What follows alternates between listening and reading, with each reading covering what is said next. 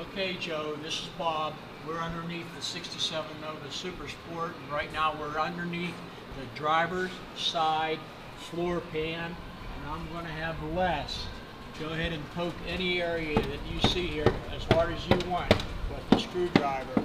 And you know what, I'm looking at this thing in person, and with my knowledge, I'm telling you right now, this car has the original floor pans in it. And there is absolutely zero signs of any rust at all as far as rust or anything. Here's a spot here you can see where there was no rust proofing put, and it's as solid as what you can expect. And that. So we'll continue on back right here. You can poke it, and you can hear it. I mean, that's steel as steel can be. And going on this side of the intermediate pipe.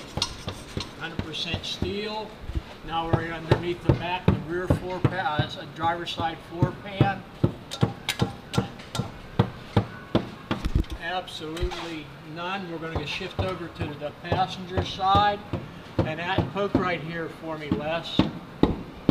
Right in this area here, if you can. Absolutely 100% steel. Okay, we'll go to this side here. You can see the original welds are where they put the floor pans together from the factory. There's never been no floor pan separation. There are no re-welds done at all. Okay, so now let's move a little bit forward into the passenger side floor pan area. Absolutely zero rust again. And now go right into this area right here, Les, if you can. Poke that real hard for me.